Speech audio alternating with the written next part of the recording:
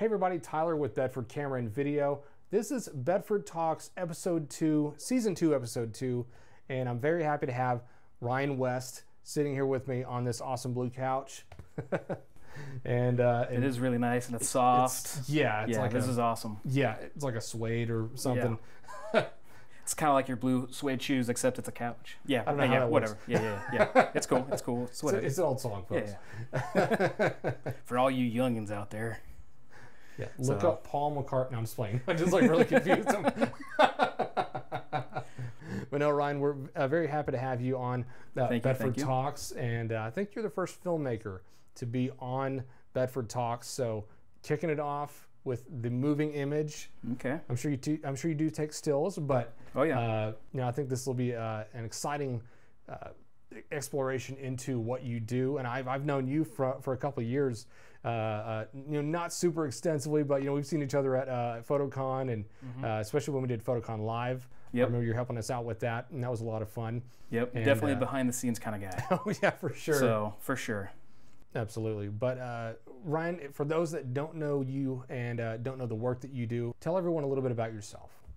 So I have been doing some documentary work for the last few years, and before that I was doing general photography, or I was doing some editorial photography. So I was shooting for magazines and stuff like that, and worked with some nonprofit organizations and did bigger story type stuff with that. And I've also shot your weddings and your seniors and stuff like that, but that's just not really my cup of tea. I really like being a documentarian.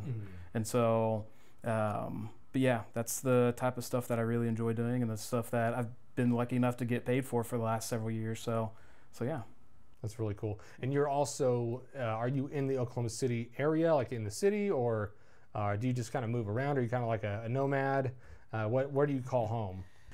So yeah, I am originally based out of the Oklahoma City, Edmond area. I grew up in Edmond my whole life.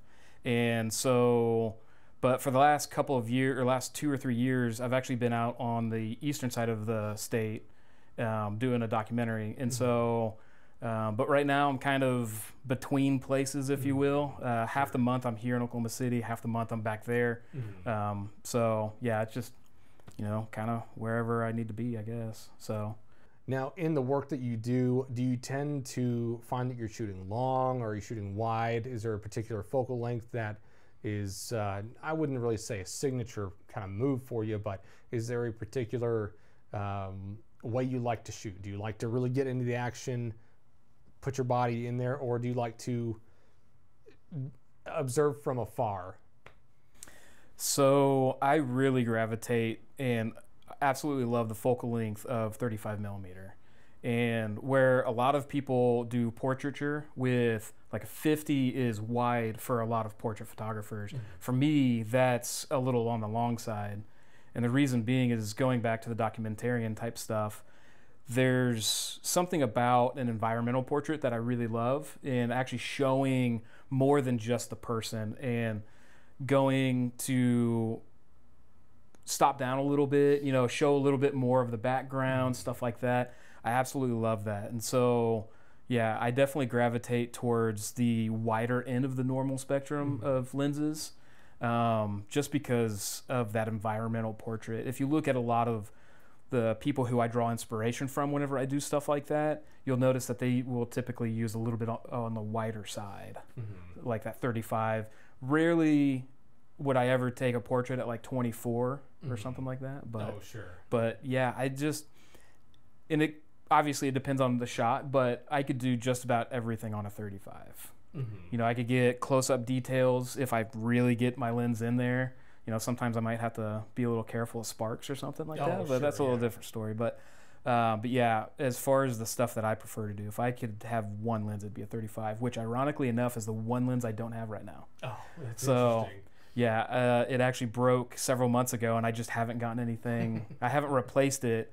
I've got other lenses. I've got like a 16 to 35, and I've got a 24 to 70. So I always have that range, but I don't have a 35 millimeter prime that's functional right now. Oh, sure, So, yeah. sure. Yeah. I think that's great insight, because I'm even thinking of documentaries that I've seen, like social docs, environmental, docs. So I'm thinking of like well, this maybe not a great example, but part of the movie was The Cove. I don't know if you've seen The Cove, but it's it's about illegal fishing, and so of course they are shooting much further out because they're trying to be covert, but they're shooting in a car and they're filming other people out, while they're in the car, but shooting out, trying not to be seen. But I think there's something to be said for shooting a little bit wider, shooting deeper, because you want to get not only your subject, but you want to get their reaction to what's going on, interaction with others around them. So it doesn't have to be, it's not, we're not looking for, overt beauty. We're not looking, for a big cinematography award, although I know that certainly does happen in the doc world, but you really want to get all the context for the story. And you also want to be prepared for what may happen. So I think you're right. I think a 35 really fits that mold. Yeah, and it's just one of the shots that tells the story. One of the things that I've told to a lot of people who are interested in doing, documentarian type of work, and just being able to tell a story in general, is that you always want a wide, medium, and tight shot, right? Because in order to really tell the story, you want the wide to show the time and the place. You want the medium to kind of give a perspective that everybody's used to. Like a 50 millimeter, they say, is close to like what the human eye sees. It's 45, 50 millimeter, and so you give that sense of how do I want to say this? Just a sense of realism, a sense of commonality, right? Because you're used to seeing the world in that focal length, and then you want the tight because you want the details. You want you want to pick it apart, and so wide, medium, tight. But yeah, there's just something about that 35 that just. Now, usually when I have photographers that are photo only, we get into the subject of post-processing and the post-production side of things. I know you do shoot some photos, and then earlier we were talking about time lapses. I know we kind of share love for shooting time lapse, showing that movement over time. What is a subject matter that you like to shoot in your photography, whether that's for paid work or your own work, and also time lapses? What's a subject matter that you're going on? Man, it depends on the day. Sometimes I feel like I'm all over the board because I really like shooting street photography sometimes, but I also like going out in the middle of nowhere and doing a time lapse of clouds moving across the sky. And I also have a camera that's dedicated to macro photography. So yeah, as far as subject matter goes, I typically find a lot more in the natural environment that I really like that it really draws me, especially for like personal work and stuff like that. And so, yeah, time lapses are one of those things that I really get into, and I have a love-hate relationship because sometimes if you're out there for 6 hours doing one time lapse, that's gonna take like 10, 15 seconds to elapse in the final video. It's kind of crazy, but the post-processing of time-lapse is more intensive on my computer than anything else that I do, because you're taking hundreds, if not thousands, of raw photos. And have you ever used LR time-lapse? I've seen it used. I have not used it myself. I'm usually processing it either in Final Cut or in DaVinci Resolve, which, I mean, you're taking a 5,000 by 8,000 pixels, depending on the size of your sensor, to down to 4K or 1080, and so it's really throwing away a lot of that information, Or if you're using the R5C, it's like 45 megapixels, so it's like 8,000 by almost 6,000 or something like that, and even shooting on the compressed RAW, it's a lot of data for your computer to process through. But LR time lapse, I'd highly recommend you looking into that. And it's great because that's a plugin, right? So or is it its own thing? It acts as kind of like a plugin for Lightroom, but it's also a standalone now too. Okay. And so you can actually make quite a few adjustments in the program and not really take. I can't remember. It's been a little while since I've actually used that portion of the program, but as far as LR Timelapse, you pull everything into LR Timelapse and you set keyframes. And if you ever want to do like the Holy Grail time lapses, are you familiar with that, where it goes from like day to night or night to day? It's like a full 12 hours, 14 hours, something crazy like that in some cases. Not even that. Yeah, sometimes, absolutely. But just to get that perfect transition from, you know, daytime, then you get the sunset, and then you have the night. And so your exposure changes quite a bit throughout that time, because you could be going from, you know, a couple thousandth of a second to a few seconds whenever you're talking about the photos at night. And so you're going to have these pretty big jumps in exposure. And so LR Timelapse gives you that ability to set keyframes whenever you manually adjust the camera, because you manually set the camera, and then you'll just change the exposure as you'll pay attention to your light meter and stuff. But anywho, so yeah, you'll set your keyframes, import them into Lightroom, and then you just match all the frames how you want it to. And then whenever you plug it into, or then whenever you bring it back into LR Timelapse, then it'll auto transition all of your adjustments from frame to frame. And so that's how you get like those perfect transitions. And it's a really powerful program, but it's also a really powerful program. So you got to have a lot of computing power. For sure. So yeah. Yeah, because I think we're both using M1 Max chips in both of our, because I have an M1 Studio, and that M1 silicone is really something impressive. It's got a lot of power. It really does. Yeah, I've got the MacBook M1 Pro Max with the 64 gig, and so I basically maxed it out. And I mean, for a laptop, it's gonna compete with almost anything else that's out there. So, but yeah, LR Timelapse is definitely one of the most taxing things I can throw at that computer. Any computer, really.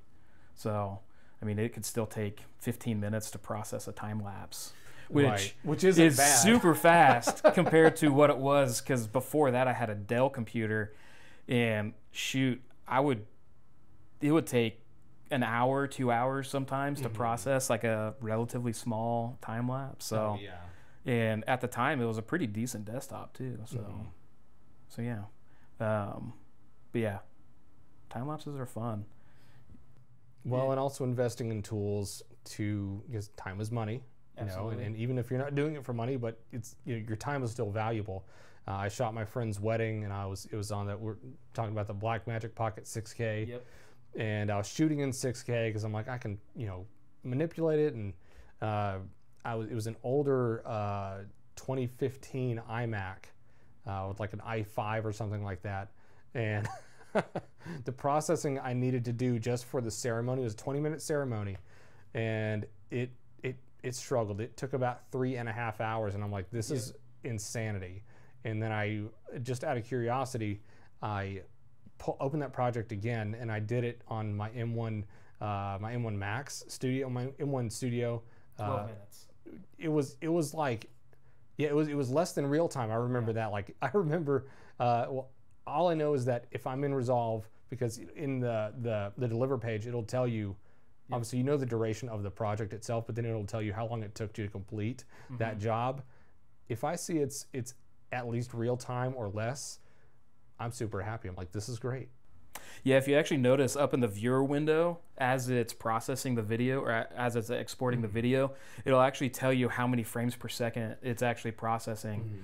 And so on my computer, if I don't have a whole lot of edits or if I don't have a whole lot of stuff that's done to the clips, if it's pretty basic, if it's just like a LUT and some like little minor tweaks, I've seen upwards of 300 frames per second on a 2398 timeline. And so, yeah, you're talking more than 10 times the real speed or of real time. So a 10-minute clip would take you a minute. Right.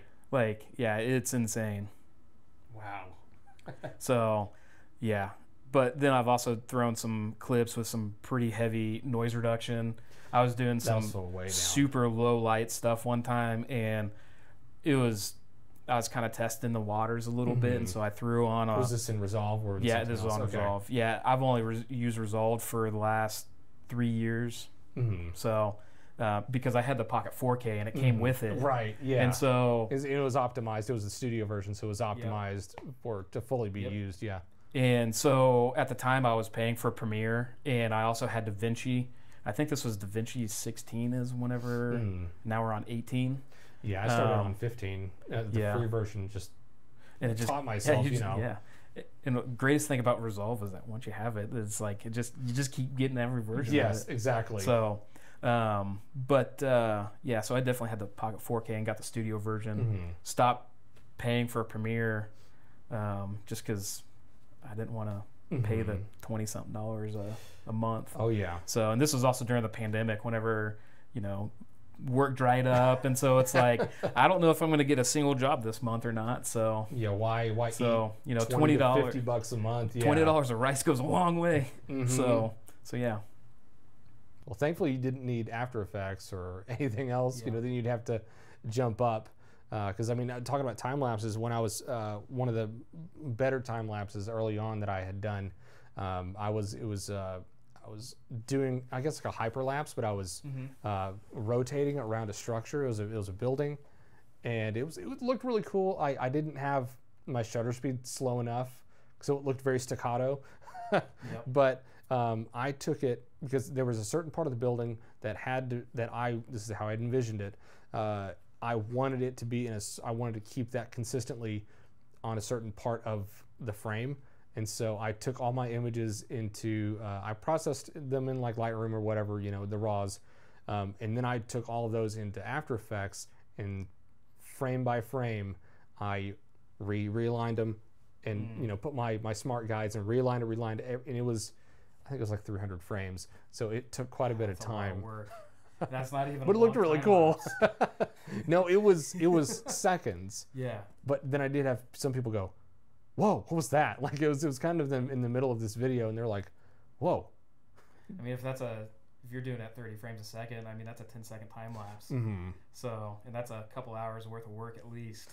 I think it ended up being maybe 5 seconds. So it might have been fewer frames than that, because I had it going very quickly, but it was just, again, one of those people kind of, they were talking, and this was for a church, so I was keeping the cross of the building in a certain spot, and this was playing as people were walking in, and I saw several of my friends go, what?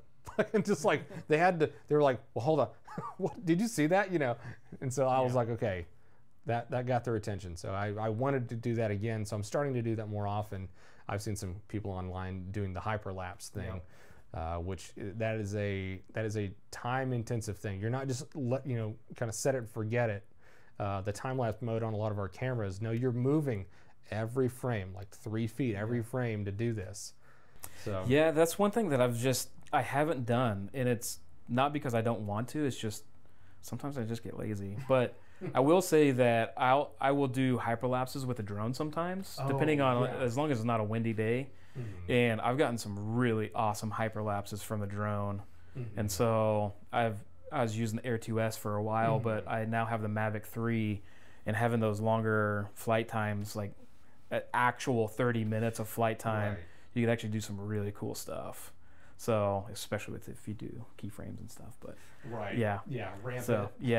and so one of the really cool things is that you have waypoints that you can do, and so you can pre-program, so you can basically say a waypoint here and here have this long, and you can do a hyperlapse in that, and then come back, and you can save those waypoints, and then come back and do it at like sunset or at night or something like that. And so the drone will fly, like it'll go up and then it'll start, and then you can do like a really nice transition between the two hyperlapses, and so you get kind of like really that cool. You kind of get that like day to night, like the Holy Grail almost, or sunrise, sunset, something along those lines. And so you could do some really creative stuff, and it's a lot harder to do it with a tripod than just a regular camera and doing the same thing, because you have to, unless you have points on the ground where it's like you move each time.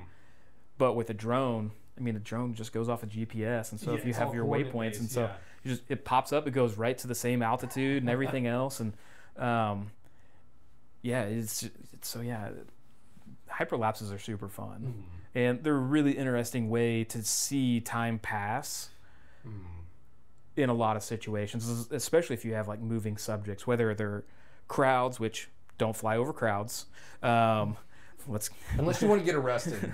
Yeah, you know, or hurt people when it falls. Yeah, get your Part 107. You'll understand all this stuff.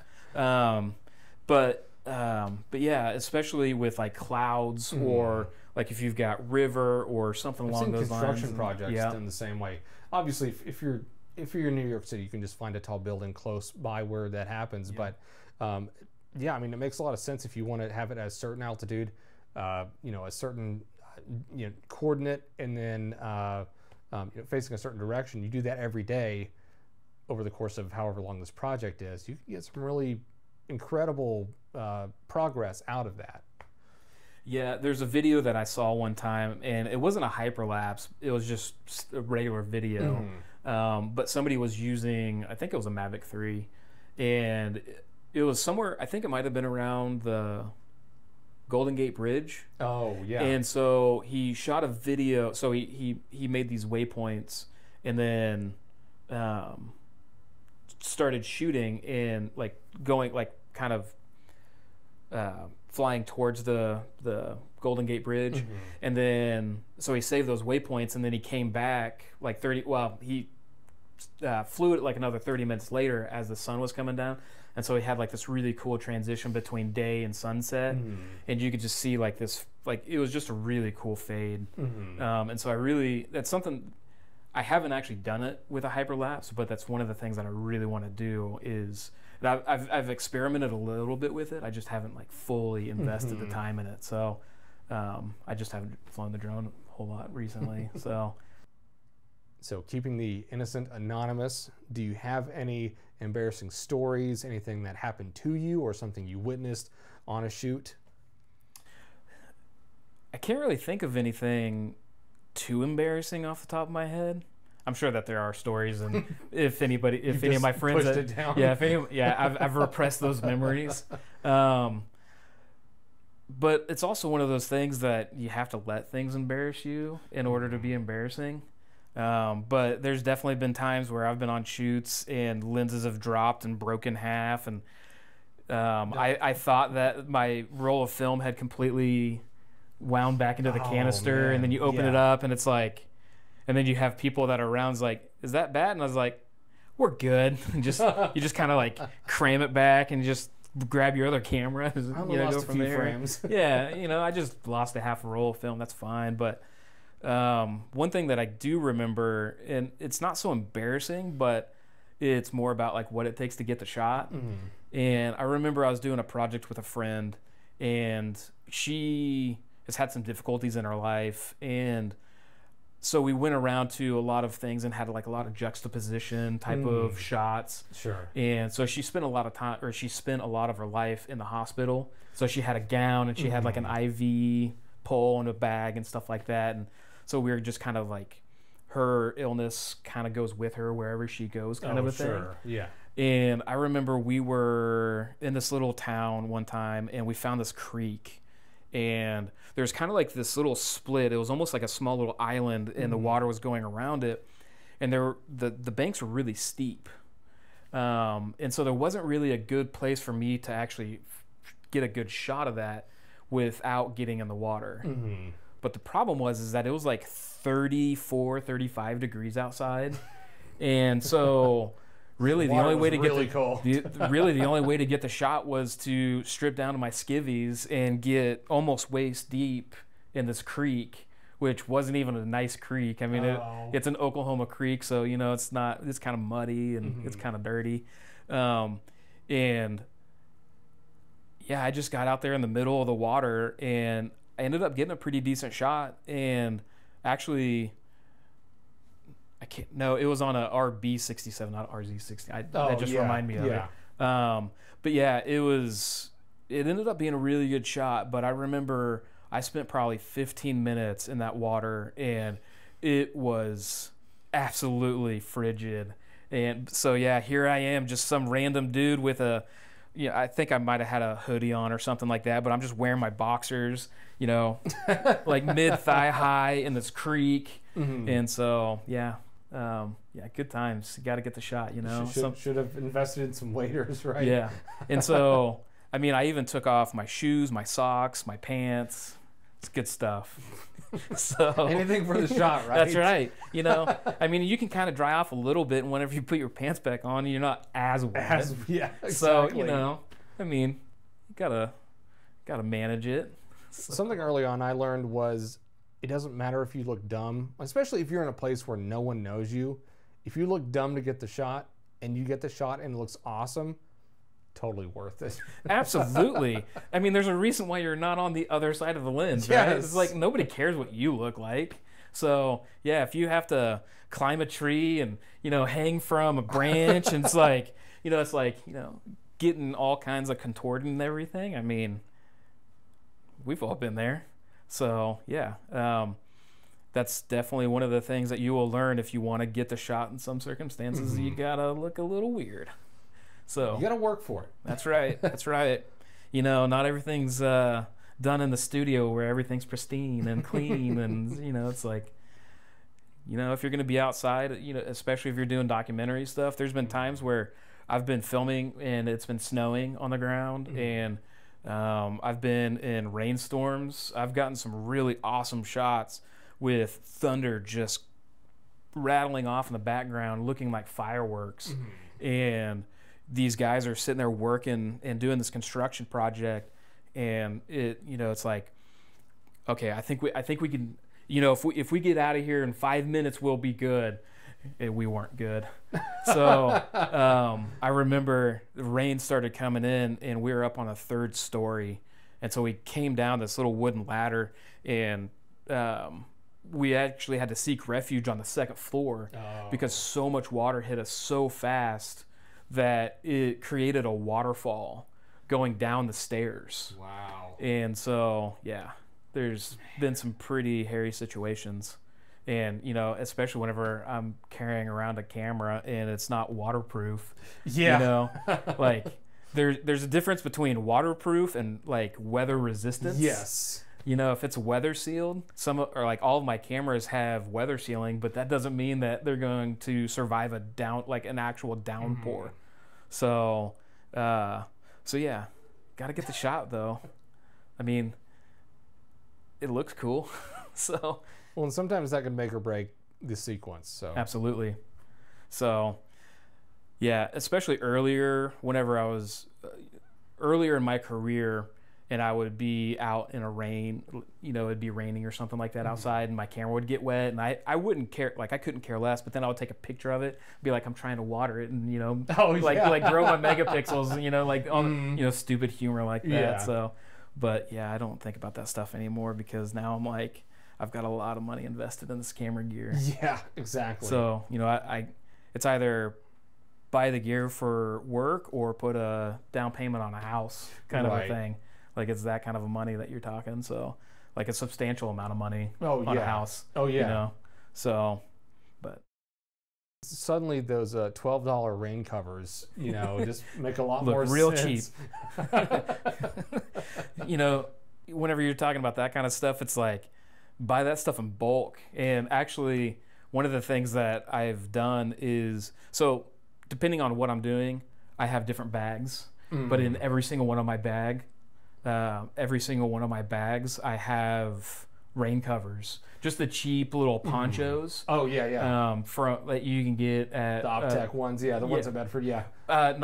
So I have those too, but even just like the really cheap clear ponchos. Oh, just the ones you wear. Yeah, okay. the ones that you wear, and I'll usually have a couple of those because those Optech, I have those too, and my dad has a really fancy, I think it's a think tank. It's like a neoprene one. It's not neoprene, but it's like a heavier material, and it's got like some little clear windows, but it's like a heavy cloth, like a water resistant. Right. I may have stolen that a few times from my dad. But yeah, at least if you have something just in each one of your bags, it comes in real handy. You know, I have a little fanny pack for whenever I'm doing macro stuff. There's one in there. I've got my travel bag that is Think Tank, one of the roller bags. I've got 1 or 2 of them in there.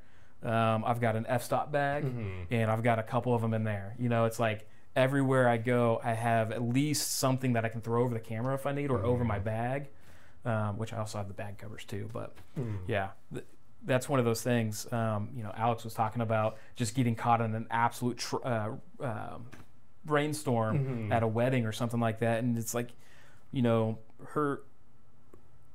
the weather that they were planned on had 0 rain in the forecast, and so all of a sudden now they're sitting there in a torrential downpour.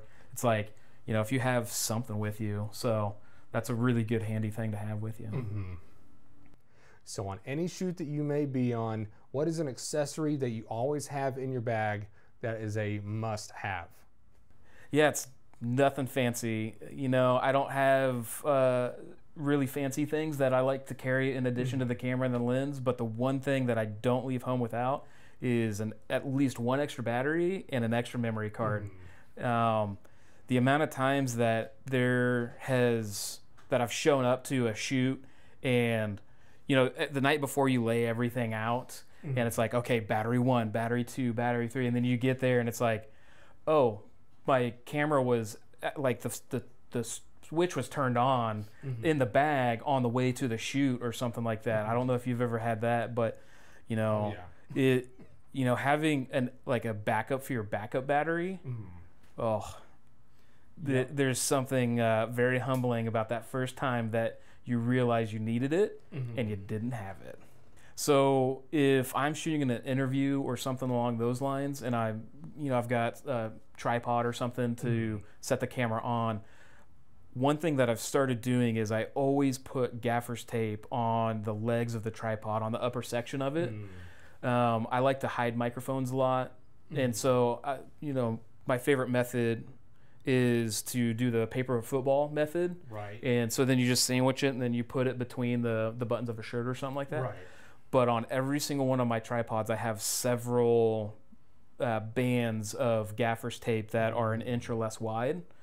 And it's come in handy so many times, whether it's to mic somebody up or to strap or to tape a cord to a tripod. You know, it's like if you're going to be booming over a light over somebody's head and you have the cable to the light and stuff like that, it's like just being able to secure those, and even taping the cords down on the ground. Gaffer's tape comes in handy so much. And it's just like gaffer's tape comes in just as handy as having a pocket knife or something along those lines that you just carry with you everywhere. So yeah, gaffer's tape. I like that. Get it at Bedford's. That's right. I mean, that's where I get store or online at bedfords.com.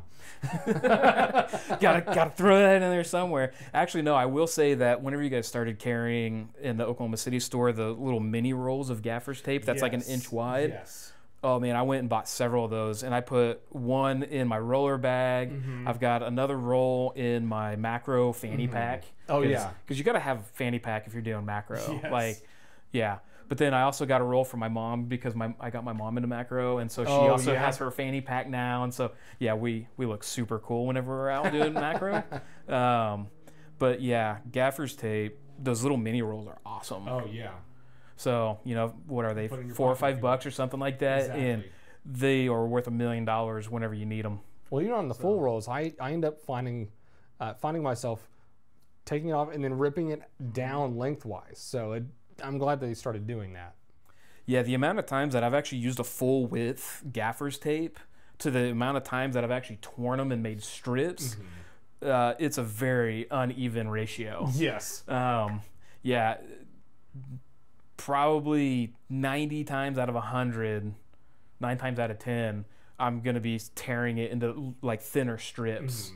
So just to make it go further. I mean, you don't need, you know, what is it, 2 or 3 inches wide to like strap down like a cable on a tripod or something. So, but yeah, it's funny the situations that I've used gaffer's tape in.